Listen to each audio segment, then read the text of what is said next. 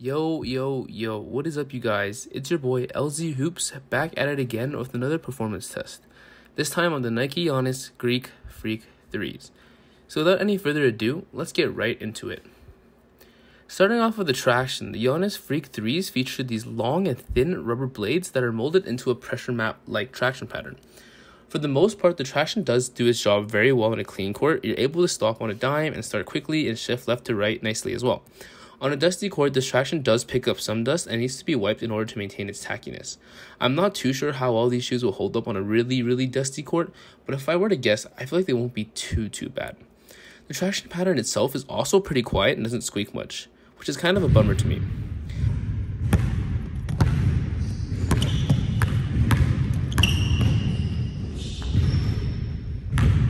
So in my opinion, the traction pattern does do its job well, but it isn't the best setup Nike has to offer. I actually would prefer if this traction squeaked a bit more. I know the squeaky sounds don't really make a difference in the traction, but I think it's more like psychologically. So I would have preferred if Nike did that. And for the most part, when you're doing your quick toe offs and your large steps like Euro steps or jabs, it does stick to the ground pretty well.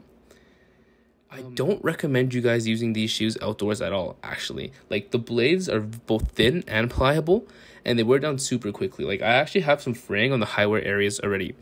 And this is only after a few sessions to break these shoes in. So if you are looking for an outdoor shoe, you probably should stay away from these, because I feel like, the gravel and the pavement will just grind away the bottoms like no tomorrow. So overall, I rate the traction an 84 out of 100. An 84, not an 85, solely because they don't squeak. No pun intended, but, that's just a personal preference, and I really like squeaky shoes. So that's what it is. Next, moving on to the cushioning. The Freak 3s feature this Phylon midsole with two large zoom pods in the forefoot. For the most part, the heel Phylon is pretty plush and actually feels very good on feet. There's nothing really to write home about, as it's just regular Phylon and not like React or anything. The forefoot zoom is something that you were able to feel under your foot, but it doesn't offer that responsive feeling that is usually, attributed to zoom. It feels like you're stepping on something, but it isn't snappy or it isn't responsive like Zoom Air. On top of that, court feel is not the best in these shoes, as you're sitting on top of a large zoom unit and a Phylon midsole. It's not as bad as a LeBron, but it's not as good as a Kyrie, so it's somewhere in between there, more on the LeBron side. If you guys like the NXT BBs, whatever they're called, if you like those shoes, it's pretty similar in regards to court feel, but it's definitely not as good on the court feel department as its previous shoes. So, overall, I actually didn't particularly like this setup. I felt as if the Phylon and the heels make my movements feel sluggish, and I couldn't really feel the zoom up front, which is a bit of a bummer given how they kind of hype the zoom units up. And actually, when I was playing in these, the heel plushiness, I feel like just made the heel to toe transition very clunky. Not clunky because it's a hard sole, but clunky because it forces me to kind of do a heel to toe transition instead of just striking on my midfoot / forefoot. And I don't like that because it feels unnatural to me. So when I drive on my forefoot, my toes, right? And I feel like this is almost forcing me to go more of my midfoot heel area, and I'm not too fond of that. But the impact protection actually is pretty good. So far, since these are brand new, when you kind of land, the Phylon is very soft, and you have a really good impact protection. I'm not too sure how quickly the Phylon midsole will bottom out, and when it bottoms out, the impact protection won't be as good. But as of now, for a new broken-in shoe, I'm actually pretty impressed with the impact protection.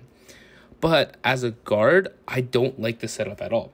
So I think, if I were to rate this, I'd give this a 70 out of 100 due to the lack of responsiveness and the sluggishness that I felt as a guard. But if you are a player that just moves front and back and rebounds and just jumps, you actually might really enjoy the cushioning. Next up, we got the support and lockdown. The Freak 3s feature this thin performance mesh and synthetic upper that really molds to your feet. Boy, when you put these on your feet, man, these things feel godly. And it actually feels like a sock, almost like Flyknit. But there is no backing on the performance mesh, so it does fit well and leaves no dead space. But the containment and lateral stability is sacrificed. The Freak 3s also have this midfoot strap that is meant to provide additional lockdown, but I feel like it doesn't really do much. It's mostly there for aesthetics, since most of the lockdown on this shoe comes from the lacing systems and the materials. The Giannis's also have an internal and external heel cup, and the heel cups actually do a pretty good job when it comes to lockdown. So overall, the lockdown is very solid in this shoe, and I rarely have had any issues with any Nikes when it comes to lockdown, and there's almost zero heel slippage, so I really do like the lockdown on these shoes, and I think they did a very nice job. However, the worst part of the shoe is the support. Man, the support on these are terrible. First of all, there is no lateral support and containment coming from the mesh-like upper. There isn't any caging to provide that additional lateral support when you cut or when you play defense, and the mesh itself is super thin and flexible and does not contain your foot.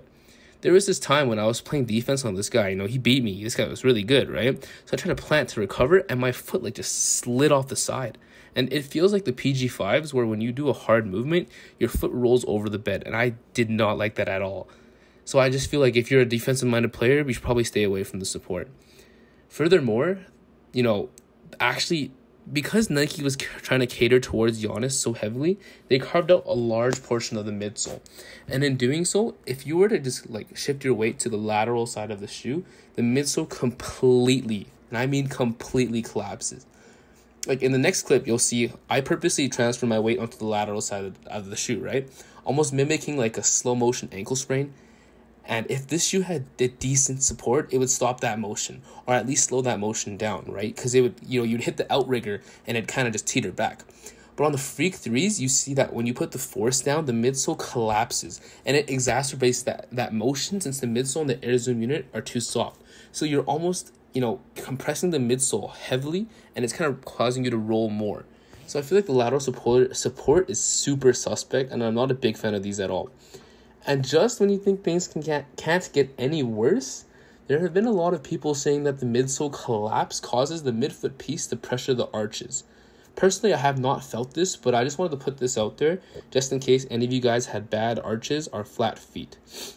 Overall, man, the lockdown gets 90 out of 100, but that support and lateral containment, solid 55 out of 100. Those things are terrible, man. I can't stress that enough. The support is almost non-existent. Finally, we move on to the fit, style, and durability.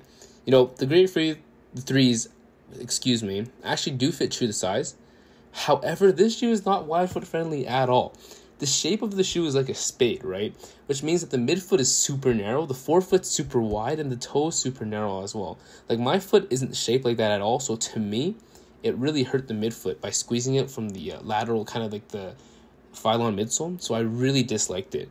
And I don't even have, wide feet per se. I just kind of have the same width all from the toes to the heel.